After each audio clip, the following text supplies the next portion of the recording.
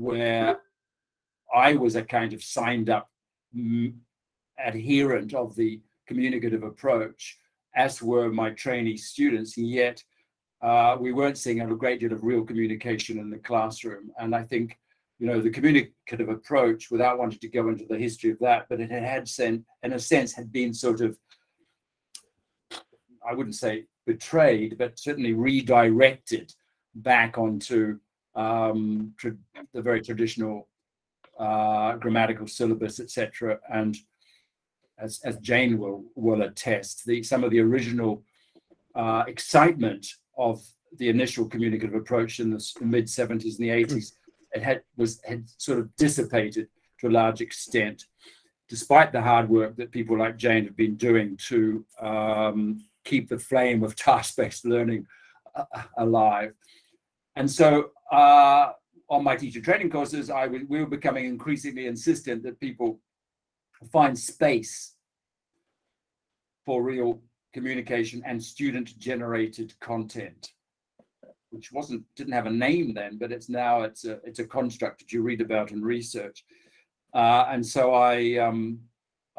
this is what we were doing, which required less reliance on materials and more space for the learners to contribute to the content of the lesson, the direction of the curriculum even. And I found an analogy in the Dogme 1995 film movement, which was also pledged as a kind of rescue action, but for cinema. And I thought, yeah, what we need is a rescue action for English language teaching. And so I wrote an article, very short one-page article for the ITEFL newsletter. And very, very quickly, I got responses from Luke, who was one of the first cab off the rank, if you like, to let me know that this totally and utterly aligned with his own thoughts and views, although he was working in a quite different context, and various other people got in touch. And so we thought, well, you know, let's stay together and let's share ideas about how this might be enacted in the actual classroom in all sorts of different contexts. And that was when we started the Yahoo discussion group, which lasted up to 10 years, I think, generated a vast volume of discussion, controversy, practical ideas, references to other like-minded movements. And then we felt that it was time that we kind of condensed some of this discussion into book form. Hence, the book Luke and I wrote was published in 2009. And that brings us up to the point that you mentioned, Isabella, 10 years ago or 12 years ago now. And in a minute, perhaps we'll talk about what's happened subsequently. But Luke, maybe you want to fill in your own, you know, where you were coming from. Sure. Thanks, Scott. Well, I used to, 10, 20 years ago, the first kind of conferences that I did with Scott, I was nervous that I didn't have enough experience. And so I was keen to be able to say that I'd been teaching for almost 20 years and almost 25. But I now realize it is actually 35 years since I qualified by taking my CELTA in 1987. So I'm not keen now to say any more than it really is. And I think I came into English language teaching at the very moment that Scott describes a kind of retrenching from more communicative approaches into a more explicitly grammar-focused way of teaching. You had the enormously successful and influential Headway series, which came out, I think, first in 1985, and where they, you know, much of the clarity for educators came from the fact that they had the grammar literally colored blue, so you knew exactly where the grammar was in the book. You also had Raymond Murphy's English Grammar in Use, came out 1 or 2 years later. And, you know, it really sort of, I think it did those things and trends generally took the attention away from perhaps more communicative, certainly more experimental ways of teaching. And I struggled with this, I must say, as a young teacher. Didn't enjoy teaching very much until I heard about the lexical approach, actually, and was told in a talk by Jimmy Hill in what must have been 1991 or something, that the teacher was a valid source of input into the classroom. So from years of trying not to speak and measuring my own teacher talking time on a stopwatch to make sure I didn't say too much, I started trying to talk with the students, and it was a revelation. You know, they opened up, they started to talk about their own lives as I started to share, you know, carefully things from my own. And so I then started really through the late 1990s to experiment with a much more conversational kind of teaching, you know, a much more dogma or unplugged style of teaching, although we didn't have a name for it in the profession. And so when Scott published that article, I just thought, that's everything that I've been trying to explain to my teachers in the school I was running at the time. It's everything that I felt about teaching over the last 10, 15 years, but wasn't quite able to articulate. And that's why I emailed you that day, I think, when I read it, Scott. Yeah, then as you say, in our different ways, you did more training than me at that time. I did some writing for The Guardian in the mid-2000s, which a bit like the Yahoo group became quite intense at times. It was sort of the early days of blogs, and the readers were encouraged to comment on the column that I had in the mid-2000s, and were pretty rude about it at times. And I think that's one reason why, you know, this sort of energy continued, and we were finally asked to write the book, which came out in 2009. And I think it's worth mentioning that it won a British Council Elton in 2010, which is where a lot of the kind of impetus came from. I think it did help to validate it. And yeah, that's where I got to. So until that point, I'd largely been a classroom teacher and done some journalism. Yeah, and I can't help getting away from the fact that Jane Willis is in the room. But I mean, it was very much the case for me, and I think for many teachers, that the task-based approach did represent to us a viable alternative, but there weren't materials that could really implement it. But that was when we were still so focused on materials. And I think so what emerged out of the initial discussions with Luke and the rest of the group was that, well, maybe you don't need materials to implement a task-based approach, or an approach which is not exclusively focused on teaching the third conditional, or the third person S, or whatever it was today, because it happens to be on the syllabus. So, and I think I think that was where we were, certainly where I was coming from, but there were all sorts of other feeder fields at the time. And Luke's mentioned the lexical approach, and that was extremely influential because it did offer a kind of alternative, although it's debatable whether there was a methodology really associated with it. It just seemed that the danger of the lexical approach was that it just became another way of delivering small items of language that had been pre-selected, as opposed to working with the language that comes out of the conversation in the room, or the texts that the learners produce. We shouldn't just focus on conversation. I mean, there's a place for learner-generated content in the form of written language, just as much as in spoken language. But I think, yeah, the lexical approach, and the lexical approach also signaled that there was a different way of thinking about language, and with the work that Jane and Dave Willis were doing, there was a different approach to organizing the syllabus, organizing a syllabus semantically, for example, according to meanings as opposed to according to forms, which had been a basic principle of the communicative approach when it was first conceived. And another influence on me, of course, was sort of late stage humanism, if you like. That is to say, the kind of progressive humanist educational movement that was very much very popular, particularly in North America and had sort of filled the vacuum that had been created by the end of audiolingualism. And so you get all these kind of niche methods like Suggestipedia and total physical response and the natural approach, etc. But again, these kind of signal that there was another way of thinking, not so much about language, but it was another way of thinking about learning. That learning was a holistic process, should involve the whole learner, not just their mind, but also their emotions, their experiences, their wishes, their hopes, their desires, their fears, their aspirations, etc. And a lot of the rhetoric of the humanistic approach, particularly as expressed by people like Earl Stevick in his time, filtered through into our own thinking. And so those were two important feeder fields. But an awful lot has happened subsequent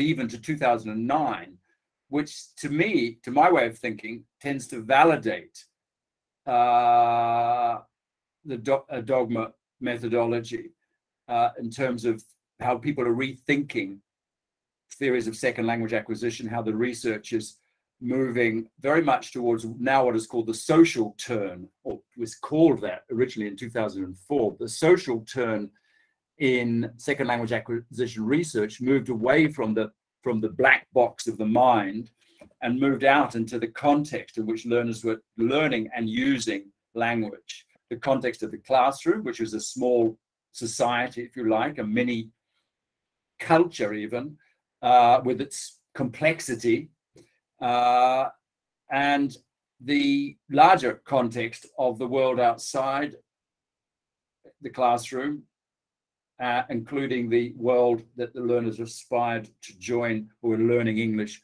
to become a member of, the community of practice, or the discourse community, if you like. So these influences came afterwards, in a sense, but they fed into the constant conversation that we were all having about it. And they, as I say, they seem to validate a lot of that original thinking about dogma, that it was trying to emphasize the social aspects of language use and therefore the social aspects of language learning. Luke, Scott, can you hear me? Yes. Okay, I can't see you guys because I appear to have lost a network connection, which I'll try to re-establish in a second. I think it's worth adding into this mix, since Scott, you mentioned the sort of holistic view provided by late humanism, as you put it. I think it's also worth mentioning whole language learning, which was another of the sort of more I don't know, liberal almost, or whoops, we've lost Luke. He's left the meeting. Okay, well, I'll finish on what he's saying. There's a whole language movement which was a mainstream educational. It wasn't just for language learning alone, but it was the idea that you. Hi, everyone. There you go. I'm just filling in while you. I was trying to say something about whole language learning, but yes, my screen was going off. Anyway, there's a famous quote by Frank Smith, who's involved in the whole language learning movement in the States, which was, to summarize, I think he said it pretty much word for word, people learn to read by reading. And I think it's a useful thing to take into this discussion about the long conversation, because as teachers, I think we know and we feel that students should be able to learn to speak by speaking and learn to communicate by communicating. And if there isn't enough speaking, not enough conversation, not enough real communication that reflects their needs and interests, and the focus is only on the little pieces of the language that they are then expected to put together outside the classroom, then we're missing the whole experience of language, that is the real experience. You know, we don't experience language outside the classroom as a series of grammar points or as kind of controllable lexical fields. Yeah. I mean, you're grabbing a book. I am grabbing a book. Right. I am grabbing a book because one of the other things, this is a book that was published again by an educationalist working in New Zealand, and coincidentally or what, I mean, or not, we went to school together. Stuart McNaughton, who's now the professor of education, University of Auckland, and he's talking about the challenge faced by many teachers teaching, particularly young learners or in public schools, dealing with the diversity in classrooms, particularly in large urban contexts. Even in New Zealand has large urban contexts with multilingual classes, children from all many different language groups, etc., and great diversity in terms of level. And his argument is one way of dealing with the diversity is you have what he calls a broad curriculum as opposed to a narrow one. Because the broader the curriculum, that is to say, in terms of the way you describe its objectives, the more likely it is to accommodate the kind of diversity you find in a typical classroom, not just in an urban city center, but in any classroom, there's going to be diversity. But if you have a narrow curriculum, which is what the grammar curriculum is, today we're going to do the present perfect continuous, whether you like it or not, whether you're ready for it or not, whether you've done it before or not. That's what we're going to do. And then tomorrow we'll do the third conditional, and then we'll do phrasal verbs. That's a very narrow curriculum, and it doesn't accommodate the enormous diversity within the classroom. We're not talking just about levels. We're talking about preferences in terms of how people learn, talking about their communicative needs, their past experience, their first language, etc.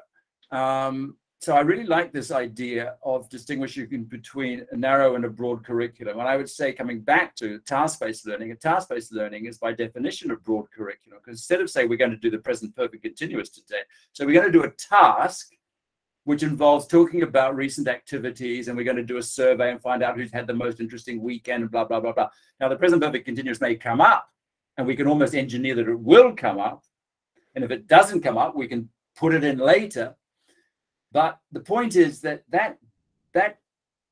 task is much more likely to engage more learners for a longer period of time than today we're going to do the present perfect continuous. So I really like it. And I'm sort of been looking ever since at curricula through that kind of lens. Is this a broad or a narrow curriculum? And coming back to the lexical approach, this is not Michael Lewis's fault, but there's a danger that the lexical approach could become a very, very narrow curriculum. We're just going to learn a lot of chunks. Yeah, I think I'd add in another thought on why it's important that students experience the broad curriculum, this idea that they work with language as a whole and not just language when it's been broken up into itemized pieces, and that as part of that, that they feel present as themselves, wholly themselves. I think we fail our learners if we don't give them that chance to experience language. Sort of, people sometimes talk about it in the wild, as it naturally emerges with the challenges that come up. So they're not fully prepared, and we as teachers may not be fully prepared for every emergent grammar point, every emergent word, but that we are learning to navigate, and that the students are learning to navigate in the ways that they'll need outside the classroom. One analogy, a fairly simplistic one that I sometimes use, is if all we do is give people the bits of the language, it's a bit like teaching somebody how to drive in a parked car. But, you know where everything is in the car, you can turn the engine on and off, but you have to get out and get moving to understand what it's like to drive and to learn to be a driver. And you have to understand what the other cars are doing and what the other people are doing and the whole context of being on the road. Yeah, that's a great analogy, because it breaks down a little bit in terms of driving, because if you just say, okay, get onto the main highway and drive, then you're in danger of killing somebody. But with language, you're not in danger of killing somebody if you get onto the main highway and speak. So, nothing can go wrong in the classroom. And the lovely thing about classrooms is that they're very, on the whole, very supportive environments. I found that both as a teacher, but also as a student. I went back to class recently, to brush up my fossilized Spanish. And what I just loved about the classroom ecology was the way everybody was kind of, nobody felt threatened, everybody was supportive of each other. And it was the teachers doing, to a large extent, by creating that kind of ambiente.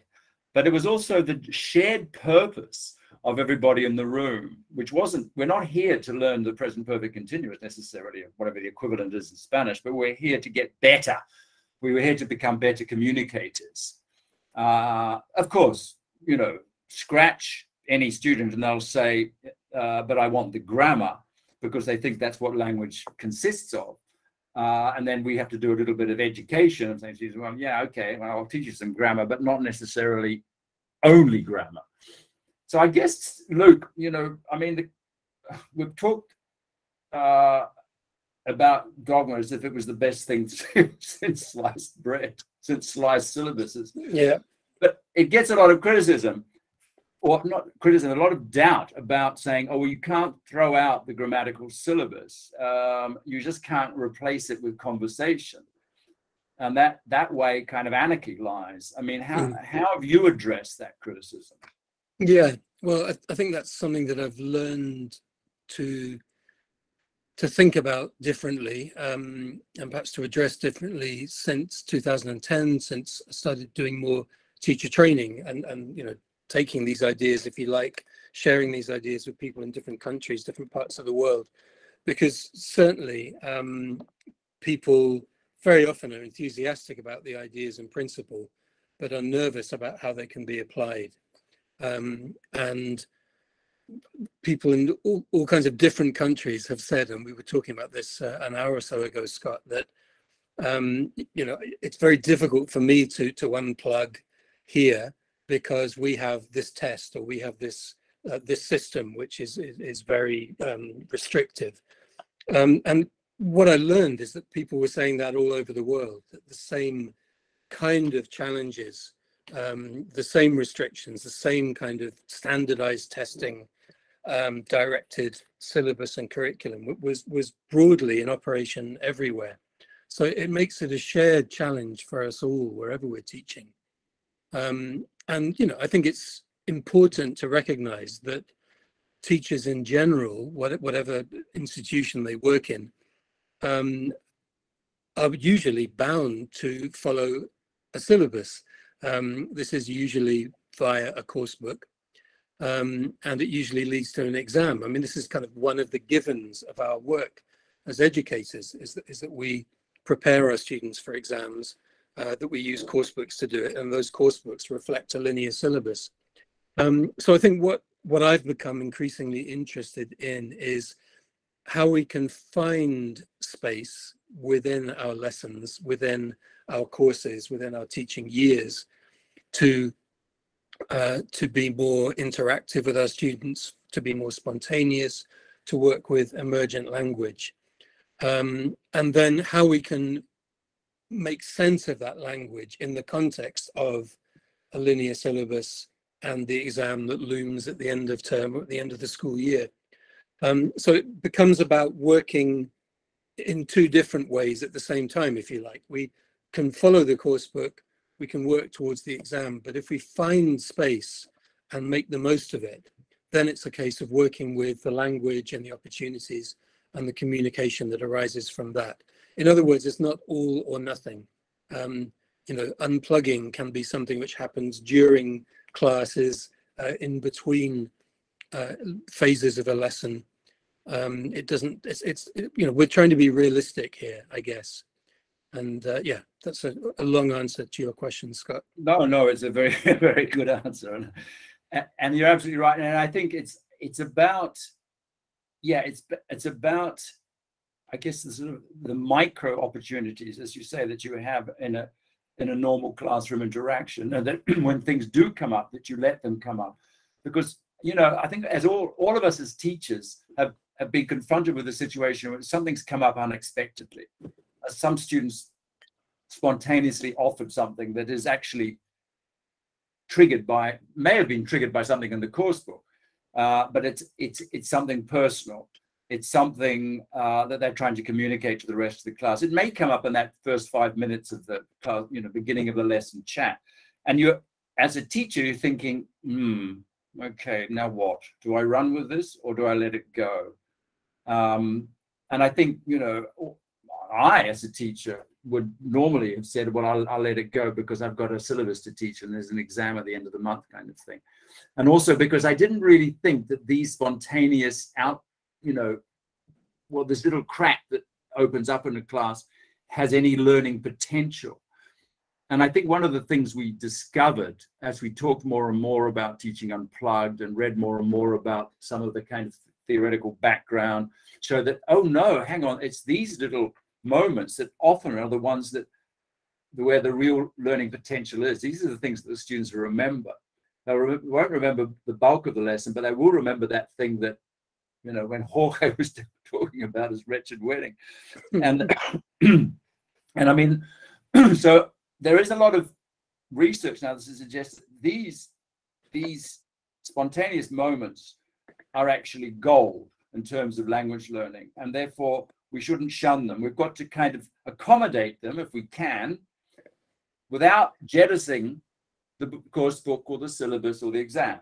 And as Luke says, it's not a case of all or nothing. It's a case of trying to fold in those dogma moments and also create the classroom ambiente, again, that I'm talking about, that is conducive to these things coming up. So when something does come up that's spontaneous, you say, wow, Jorge, that's fantastic. I didn't know that. Let's quickly talk. Anybody else had that experience? Pull out a little bit of language from it, put it on the board, etc. Write it down. Now let's go back to page 56. Yeah. Well, I like the word you used when you talked about like a crack in the lesson. It made me think of that famous Leonard Cohen lyric, there is a crack in everything, that's where the light gets in. And I do think these cracks in lessons can be where the light comes in, where literally people's faces light up because they're suddenly talking about their own lives, and perhaps you're sharing something and they can see, oh yeah, you are a real person, not just teacher. And you know, we live in a teaching culture and education culture which is typically, I would say, an increasingly tightly controlled. And so we are expected to know what we're going to teach in what order, and we're expected to time it quite precisely. And sometimes one sees in lesson plans for an observed lesson, for example, if you're observing phases of a lesson that are timed to a minute or 2 minutes, which is frankly crazy, and nothing in a lesson should be timed at the planning stage at less than 5 minutes, I would say. But, you know, we think, and this makes us tense, you know, and when our lesson plan has anticipated problems as a feature of it, you know, what does that mean, anticipated problems? Oh, goodness, that could go wrong, but I'll deal with it this way.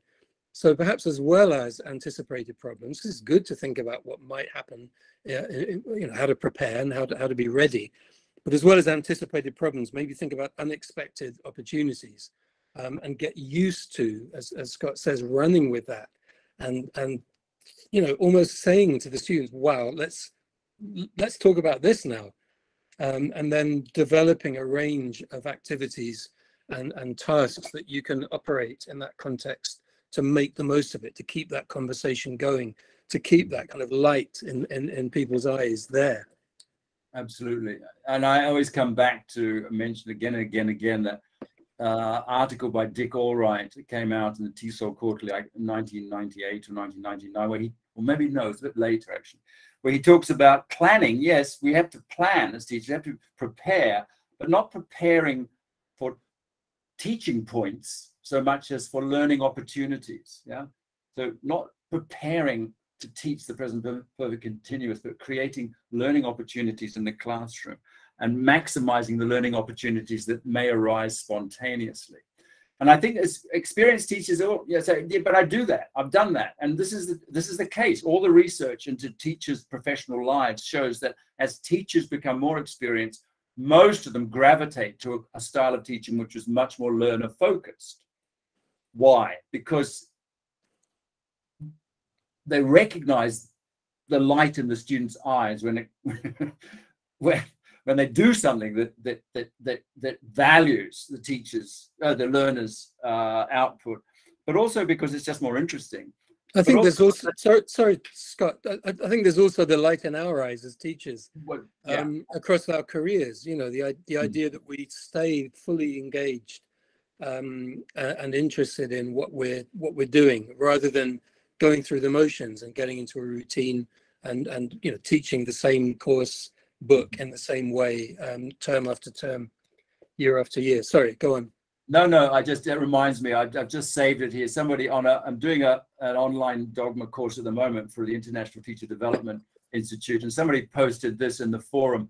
I remember the time when I had some teaching practice in a state school. I had to observe a typical class of one teacher to be able to teach a group. The teacher was really intimidating. She was sticking to the book, constantly making remarks to bored students and not allowing anyone to speak up and practice language naturally. It felt as if these students were not people to her. After that, I talked to pupils privately and asked them what they liked and disliked about English classes. They told me they felt extremely uncomfortable because the teacher was not taking them seriously and was not interested in them as future personalities. I would say not just future personalities, but as present personalities. Yeah. But that was kind of, you know, that's an extreme, but in a sense, it's sort of like the default setting for education generally, and for language education, was the teacher at the front of the room lecturing about the grammar. I think that's what we were trying to do with Dogma originally, was kind of rescue teaching, as I said before. And you're absolutely right. It's a reciprocal light when these things start to happen, and they recognize that you're interested, and you recognize that they're interested. So, and I think that point also leads us to another major question that people have about applying Unplugged, which is you know, to do with teaching expertise, teaching experience, and I kind of have two answers to this. One is, I should have more, but often have two answers. One is that it would be great if we could build the idea of spontaneous teaching, learning moments into initial teacher training, so that people feel that it's something that they can do, something that they should do. And the should takes me to the second part, which is, it's related to the light in our eyes. It's related to our own professional development. If we don't experience uncertainty in the classroom, then we don't grow professionally, because we're not exposing ourselves to learning opportunities ourselves as teachers. There's another analogy I sometimes use, is that course books are a sort of hand-holding operation. They allow us to hold our learners' hands as they go through each unit, so that we've anticipated all the problems and we know exactly where they're going, and they feel safe. But if we're holding their hand, then they're also holding our hand, and we're not developing at the speed and in the ways that we might otherwise do. So I think it was Donald Shern who said that it's important for practitioners, I don't think he just meant teachers, to experience uncertainty in the course of their daily lives. If we don't test ourselves, if we don't experience moments where we're thinking, okay, what do I do with that? And then learning how to deal with it, ideally, because we've been told that this is part of the process of being an educator in pre-service training, then we don't develop. Exactly. I just remember Earl Stevick said somewhere that using a course book is like driving in first gear, but you can't drive in first gear all the time. You need to move up through it. You remember when we had gear shifts? And anyway, you need to reverse sometimes as well. Now, Luke, what's happened since we wrote the book, I think, is also worth looking at, because I mean, the major development, which we didn't anticipate, and nobody anticipated it anywhere in any teaching context, was the move to online teaching. And there's nothing, very little, I'm ashamed to say, in the book specifically about online teaching. And so one of the challenges has been, well, we've all been challenged by the move online because it happened so quickly. But with Dogma approach, particularly, I've been asked again and again and again, well, how do you engineer these techniques, these activities, etc., in an online context. And what are your thoughts on that, Luke? Does Dogme work online? Yeah, I think it can do. I think the one challenge is building community. I think we will have experienced this as teachers online, in whatever aspect of our work is online, that you lose the kind of constant presence of one another and the way that builds understanding and community, if we're online and if we are, as we are here, in different windows. But I think the crucial thing when it comes to thinking about Dogme in face-to-face versus online teaching is that many of the principles apply. What I like to offer as a kind of challenge is the question, what direction is the content or most of the content or some of the content in the class coming from? If all the content in the class is top-down content, which is coming from published sources, whether it's the course book and associated materials or supplementary materials, then that has the same effect online as it has face-to-face, is that people aren't being given the space to communicate their own thoughts and feelings and to experience the language as it develops as they try and do that. If content is being created, being co-created by the people in the room or the people in the windows online, the people on the Zoom call or in the virtual classroom, if they're the ones creating some of the content, most of the content, then it's bottom up. And so that's Unplugged or that's Dogme, whether you're in a physical classroom or in an online space. And I think many of the kind of principles of try and use fewer published materials and more co-created materials apply in both contexts. Try and have more spontaneous interaction applies whether you're in a face-to-face or an online environment. And we should remember, finally, Scott, before I put it back to you, that often our time face-to-face is very constrained by our use of online technologies anyway. Exactly. And this is, again, something we perhaps we didn't anticipate, or I didn't anticipate in 2000 when I wrote that article. I was saying that we're inundated with materials. I was thinking mainly of print materials then, but of course now, much further down the line, we're inundated with online materials, digital materials, etc. Now, this can be a good thing. These offer learning affordances, and I think whether you're teaching online or in the classroom, the affordances, the opportunities that are offered by accessing English outside the classroom are fantastic, which almost, in a sense, to me,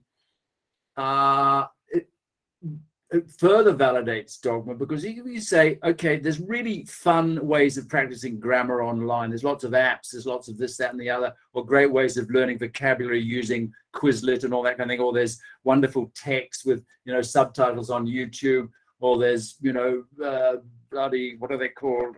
TED Talks with transcripts. There's hundreds of things that people can be doing, interacting with other English speakers, etc.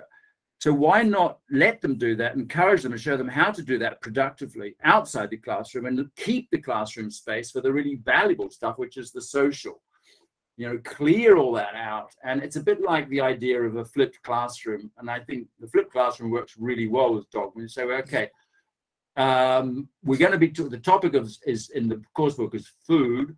So I want you to go away in advance of the lesson and brainstorm some food vocabulary and things that you like eating and things maybe you like cooking, and we're going to talk about that. And they do the work beforehand, and they come to the class and they talk about it and they share their recipes and their experiences, etc. That works both in a real class and an online class, but keep the, again, the operative word here is space. It's providing that space, because the small culture of the classroom is such an important learning culture. And the teacher is ideally placed to support that culture, but not dominate it. And nor should the materials dominate it, or nor should the technology dominate it. So, I think what we're doing now, I dare I say it, but in a sense is demonstrating the power of an online community, because we're talking, nobody else is talking. It says you and me, Luke, at the moment, but maybe we should throw it. Yeah. Yeah, I think so. I was going to ask two things, Scott. One is I think we should do some Q&A in a second. And just before then, I wonder, we've both been training in the years since the book came out. You're currently training on the ITDI course that you mentioned. Is there anything else in the works? What happens next for Dogma and Unplugged, do you think? Well, good question. I mean, I mentioned earlier, and I said I'd talk about this, but there does seem to be a kind of revived interest, or maybe it was the pandemic that suddenly made people think about, we need alternatives to just delivering grammar McNuggets online or lecturing to the students online. There must be another way, and there's been a lot of interest in Dogma. And also I think there's another generation's come through since we started in 2000. There's a whole new generation of teachers who are hungry for alternatives and are sick. And also, I have to say it, dare I say it, the course books have not moved as fast as pedagogy has moved. They're still dragging their tails, and nothing really innovative has happened in the 20 years since Dogma first emerged. So I think we have every right to say, listen, give us some space here because we've got something to offer. And hence the interest in the teacher training programs, etc., etc. I've been training teachers of refugees, for example, to teach online using Dogma approaches. And that's been a real eye-opener, actually. Very interesting, frustrating, but really interesting.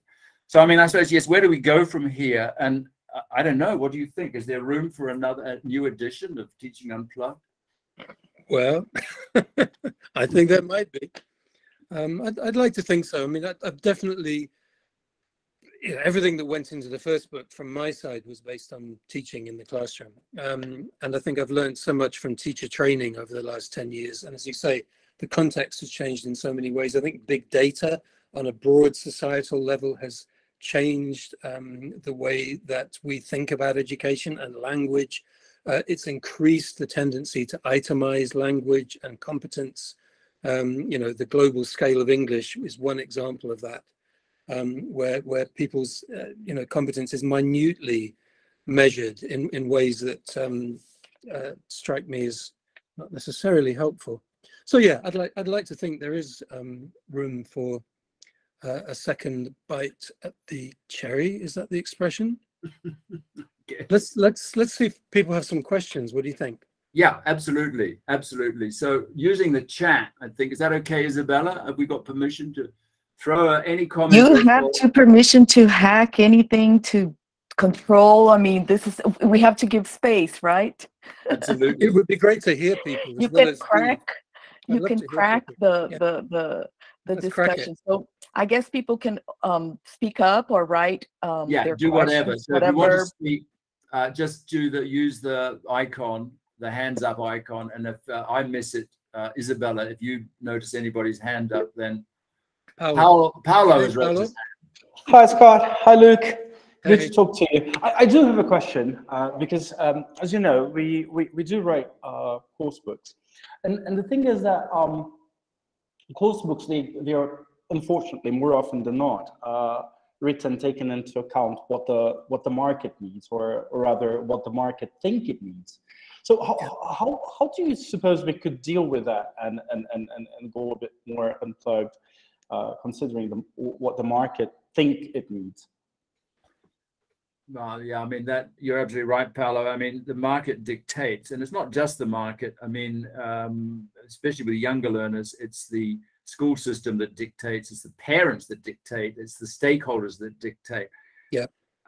So I guess, it's a process of kind of mutual education. I mean, I'm certainly not implying that the publishers are antagonistic towards innovation, but it's innovation in baby steps often because of the reasons you just said, because the market can only tolerate so much, and course books are very expensive to produce, and who's going to risk something that's going to flop? I don't know, Luke, do you have any answers to that? Well, I mean, I think it's a great question because it brings in the broader influences on our work, whether it's from a writing or a teaching point of view. And I think, I mean, ideally, one would seek to change the terms of the broader conversation around education. That is clearly not something you can do by changing something in your next lesson, but perhaps by challenging some of the expectations that shape those demands in the market, and challenging the kind of one of the core notions, I think, which is that we need to know exactly what's going to happen at every stage of a course, and we need to know exactly what the learning outcomes, and these are the things which need to be tested. I think Jane's just put her hand up. Jane's about to unmute. Okay. Yeah, I agree so much with what you say. The broader market needs to be educated. And I've just been doing some research over the last couple of years, on and off research with somebody who teaches a CELTA course at the University of Central Lancashire. And we had a meeting where we had about 80 trainers, and we did a questionnaire about task-based language teaching. And most of them said that they used task-based language teaching in their lessons, not all, but most, and that they really thought it was good because it gave lots of opportunities for, as you were saying, of spontaneous interaction and social interaction amongst the class. However, there's no way that they would train, that they would seriously train their CELTA trainees to do it, because the textbooks demanded another approach. So what I think we need to do is, well, Luke, you touched on it, and I think you did as well, Scott, is make sure that trainers influence the people who do the testing of CELTA candidates. The exam, maybe, the exams need to be maybe shifted a bit, changed a bit, so that there's more awareness of the value of teaching unplugged, so that trainees come out saying, we want textbooks with this, because at the moment they're being trained to cope with books like Headway, and I think only 6. There are some teaching unplugged CELTA courses. Somebody in the chat asked. Yes, there are some. We interviewed 10 people in detail, and 4 or 5 of them run CELTA courses that are teaching unplugged, and they do all the input sessions at home, just like you were saying. The theory and the input sessions are done at home, and they spend all the time online, simply preparing their lessons and working out how to do stuff, and talking about teaching, and then actually teaching, and then coming back and feeding back. So it is happening, but very slowly. Thank you. Thanks, Jane. Thank you, Jane. Any more questions, comments? Feel free.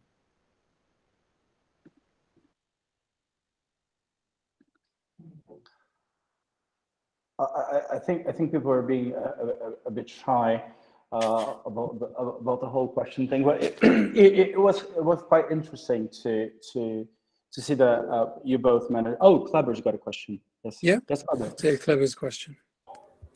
Oh, first of all, thank you for the opportunity of being here.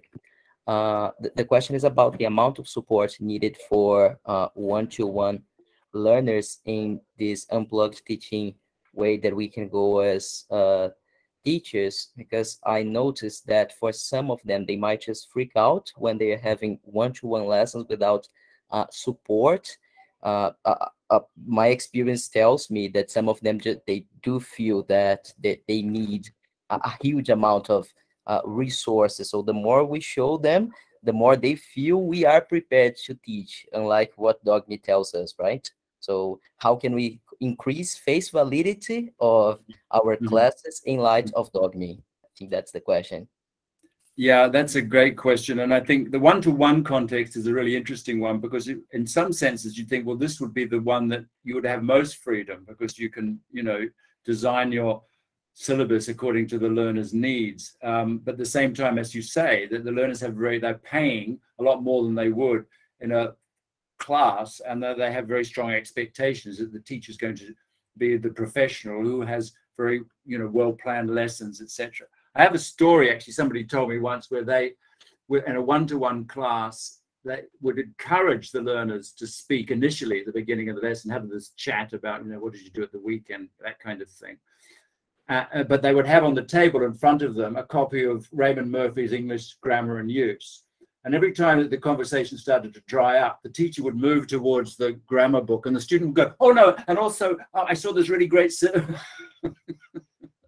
So you can use the materials as a club to bludgeon the students with. You stop talking, we're going to do some grammar. I think another so go on, Scott. I've lost it. Go on. No. But I don't want to trivialize your question, Kleber, because I mean it's an important one. I don't think any teacher wants to go into any class looking like they haven't prepared. They're not a professional. Yeah, I would say always have backup, Scott. That was what I was going to say. I think any, as you said, no teacher would want to go into a classroom in any context, whether it's a group or a one-to-one, without some form of plan and without some materials that will be come into the class, come into use, whether that's a coursework or it's, it might be sort of realia, as we used to call it, for the one-to-one class based on the needs and interests of that student. So I think it's about almost seeing how far you can go before you get to the materials.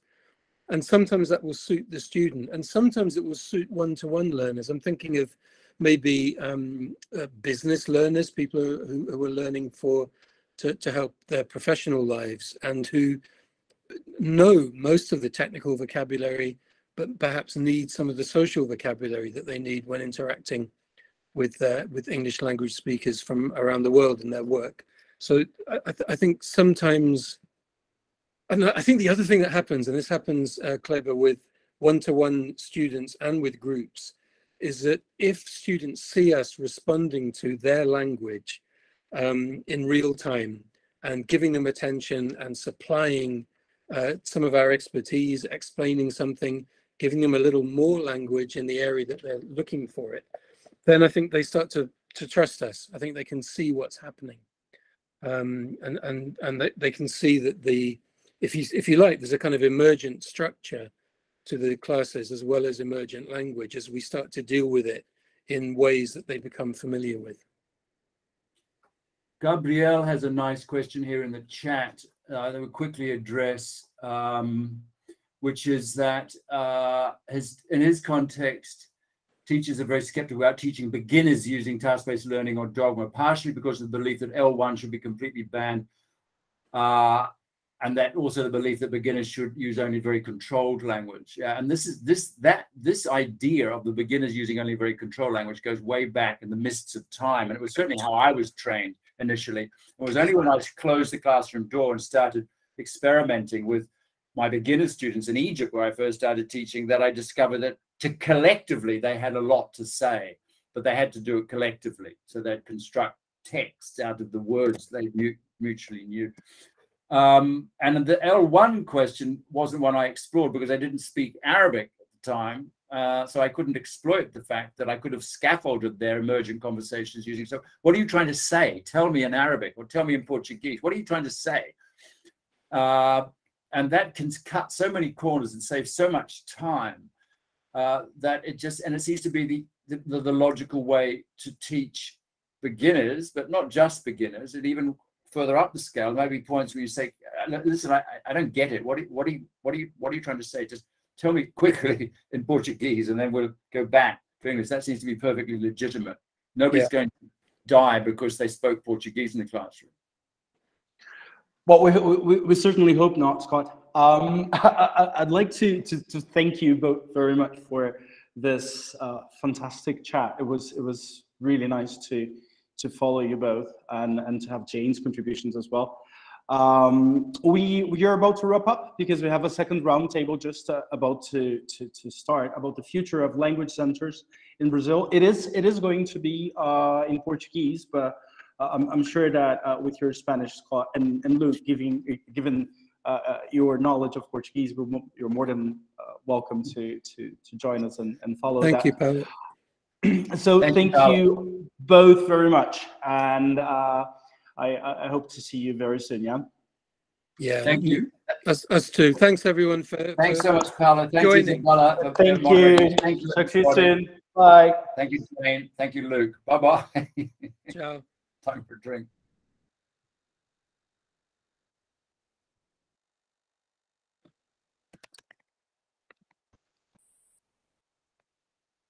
That was great, you two. It was really good. Enjoyed it. Oh, thanks, Jane. Appreciate that. It was really nice to see you there. Well, it was lovely to hear lots and lots of interesting things. I'm going to have to change my plenary now a little bit. Okay. No, because it really inspired me. Okay. Wonderful. Thanks okay. Hope to see you soon. Take care. Yeah. Okay. Bye-bye. Bye-bye.